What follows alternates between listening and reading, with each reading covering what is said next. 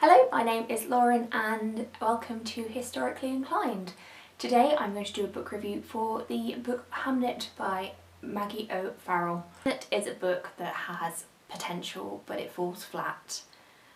I can understand why some people would like it, but for me I went in expecting something and the end result just wasn't there. I gave it 2 out of 5 stars. For information, I use Goodreads to rate my books and there is a 5-star rating system. If I had a bit more freedom in my ratings, I probably would have given it 1.5 out of 5. It wasn't a complete I did not like it, but it wasn't so good for me to say it was okay. For a start, this book is about William Shakespeare and his family without it being about William Shakespeare and his family. It's set primarily in Stratford-upon-Avon and the surrounding areas, which is where Shakespeare hailed from, with a bit of London added into the mix also, which is where he spent quite a bit of his time professionally.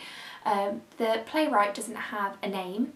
He's always referred to as the son, the father, the brother, or simply as he. But he lived in the same street as Shakespeare along with his family. His parents were engaged in the same profession. The siblings have the same names aside from a deviation because the author wishes to differentiate between 2 characters who would otherwise have shared a name, which is fine.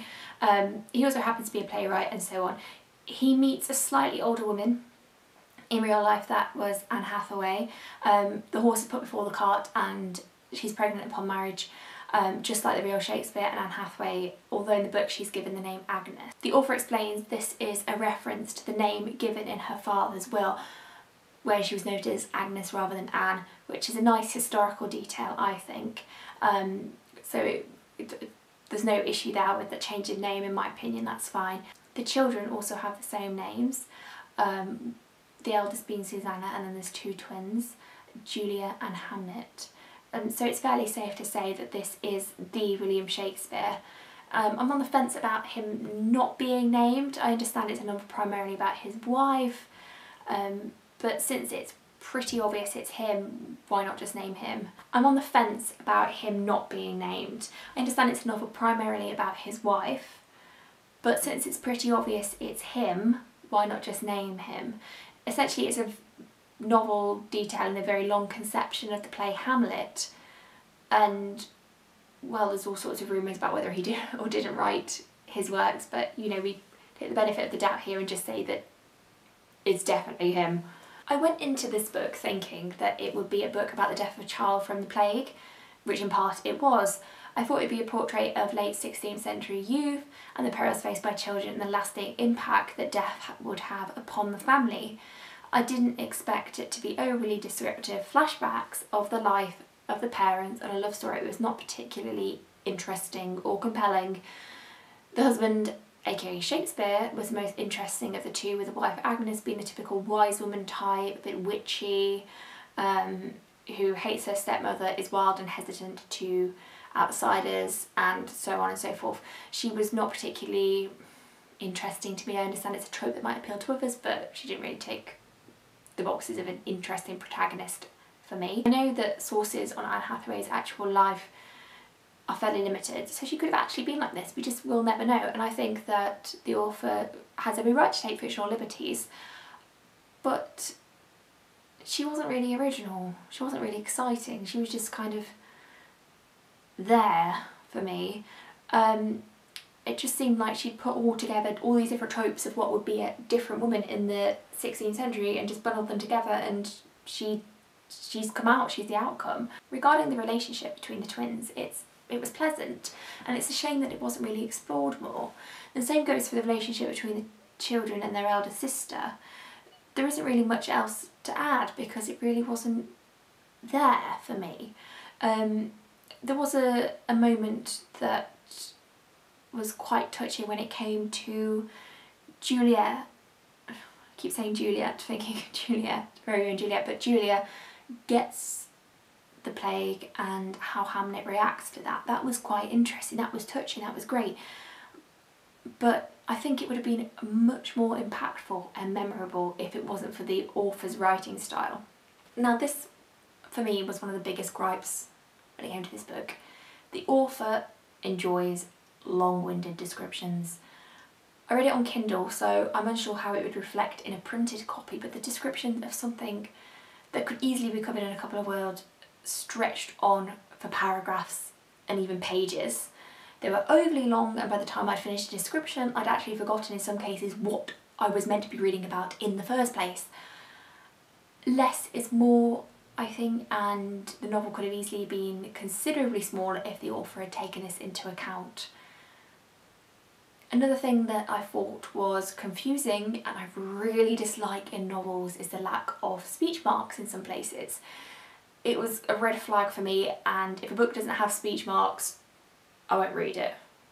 I'll flick through, and if they're not there, that's a no for me. In some places they were used. In most places they were used, but others none at all, and it's just things, it's hard to differentiate between, you know, the actual speech and then following after, oh, she said, and then she says something else without there being the speech marks to indicate that someone's actually talking. It made it really clumpy at times, and quite confusing to read. If I'd have known that prior to picking it up, I wouldn't have read, but because it was on Kindle, it's harder to have a flick through. What did I actually like about this book? I feel like it portrayed a seemingly ordinary family and a middling town sort, various generations of that family in the Elizabethan era fairly well. It's a nice deviation away from court dramas and such, even though I do really adore those. The author clearly did her research into the era and the locations featured in the novel. Having visited the locations in the book many years ago, it's clear to visualise the environment, and it's actually inspired me to take a trip to Stratford-upon-Avon again very soon.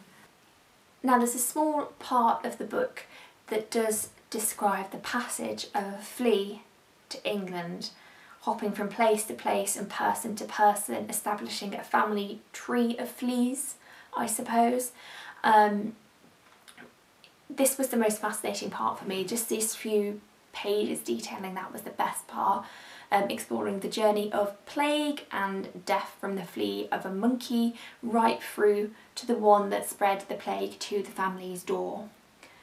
I admit I was hoping there would be more emphasis on the actual plague itself and medicine and illness in the Elizabethan period, but that's a personal interest of mine, which I understand is not going to be everyone's cup of tea and may not have made the most successful or compelling novel to write and sell. I love medical history, so that's why it really just would have appealed to me.